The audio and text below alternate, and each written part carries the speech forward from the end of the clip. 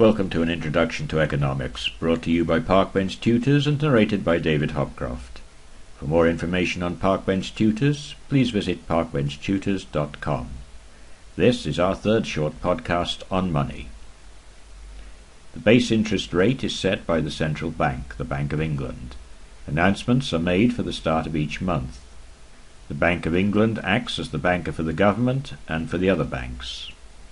In the United States, the central bank is the Federal Reserve System. Central banks are used to conduct monetary policy. In the United Kingdom, the central bank used to be a private bank, but it was nationalised in 1948. The Bank of England is divided into two departments, the Issue Department and the Banking Department. The Issue Department is concerned with introducing new notes into circulation. To do this, it must buy financial securities. These are mainly bills and bonds issued by the government or by commercial firms. These securities represent assets for the Issue Department. The Banking Department acts as the banker for the government and other banks. The assets of the Banking Department are government securities and the loans made to other banks. The Bank of England is the only bank allowed to create new cash. This means it cannot go bankrupt. The money that is in circulation outside the banking system is a liability of the Bank of England.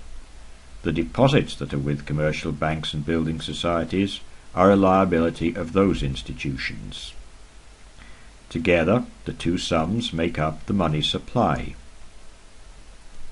The monetary base is the currency which is supplied by the Bank of England to the banks and for private circulation. The money multiplier is the amount by which the money supply is a multiple of the monetary base. The larger the money multiplier becomes, the smaller is the cash reserve ratio of the commercial banks. The larger the money supply, the smaller the private sector's desired ratio of cash to deposits. What are the factors that will affect the money multiplier? A commercial bank is required to maintain a reserve ratio. This is the ratio of cash reserves to deposits. If the reserve falls below this, then the bank has to borrow cash. When the central bank raises the reserve requirement, this will reduce the money supply. When banks need to borrow cash from the central bank, they pay interest at the discount rate. This discount rate has to be above the market interest rate. If it were not so, then banks would simply keep borrowing from the central bank. Keeping the discount rate above the market rate means there is a penalty for borrowing from the central bank. The money supply is affected by the open market operations of the central bank. If the central bank prints £1 million in banknotes, then it buys bonds. There will now be fewer bonds on the market, but the monetary base has been increased by £1 million. If the central bank sells bonds to the value of £1 million, then the monetary base falls by £1 million. Since the money supply equals monetary base times money multiplier, then this becomes an important channel for the central bank to be able to affect the money supply. The central bank is often referred to as the lender of last resort, able to lend to a commercial bank if a financial panic threatens. Since commercial banks are operating a fractional reserve, they are vulnerable to financial panic. The central bank serves as a guarantee that commercial banks can get cash. The central bank is the only bank that can print money. Banks are required to keep a minimum value of bank capital relative to outstanding loans and investments. If a bank makes a loss through worthless investments or loans that are defaulted, the shareholders are expected to meet the loss. If the loss is too large, the bank may go bankrupt.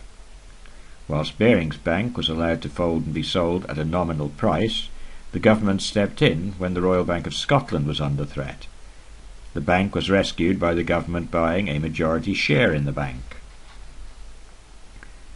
The money market equilibrium is where the quantity of real balances demanded and the quantity of real balances supplied are equal. The real money supply L is equal to the money supply M divided by price level P. At equilibrium, the demand schedule LL is shown for real money. The vertical line represents the supply curve. An equilibrium point E is reached at an interest rate R0. If the interest rate falls to R1, the demand increases to the point B. AB now represents the excess demand for money. How is an equilibrium to be restored? Real money and real bonds are equal to wealth, as is desired money and desired bonds. So real bonds less desired bonds must equal desired money less real money. An excess demand for money is met by an excess supply of bonds. So if there is an excess demand for money, then to make people want to hold bonds, the interest rate is raised back to R0. When bond supply matches bond demand again, there is equilibrium once more. Changes in equilibrium can result from a shift in money supply or money demand.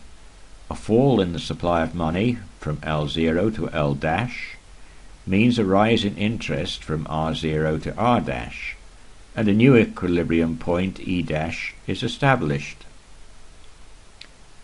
A rise in real income will result in a shift in the demand schedule from LL to LL'. To restore equilibrium, there will be a rise in interest rates to R', until a new equilibrium point E' is reached. Open market operations can determine the monetary base. The central bank can also set out a reserve requirement and control over the money multiplier. However, forcing banks to hold reserves they would not normally hold is rather like a tax on banks and makes it harder for them to do business. The main means of control for a central bank is now to control through raising and lowering interest rates. Suppose the money supply is at L0 and the equilibrium interest rate is R0. If the demand is at LL', then the bank raises interest to R1 and the money supply is reduced to L1'. This ends our short podcast on money, brought to you by Parkbench Tutors and narrated by David Hopcroft. Thank you for watching and for listening. We wish you success in your studies. For more information about Parkbench Tutors, please visit parkbenchtutors.com.